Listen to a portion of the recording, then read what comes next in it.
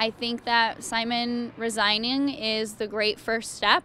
I, however, am having a little bit of trouble with the fact that she will still be somewhat affiliated or still be able to pull strings and have connections. I don't think that that's best for the institution. MSU Board of Trustees Chair Brian Breslin says the board has accepted her resignation and agreed that now is the time for change. News of Simon's decision quickly made rounds across MSU's campus, with students voicing similar feelings. I'm so pleased. I feel that as like a community, Michigan State, there's just been like a lot of tension going around campus. Like, we already have a petition lined up for this Friday. These type of issues will start to be taken more seriously. And with her resigning, I guess, I don't know how MSU is going to handle that, to be honest. I really don't.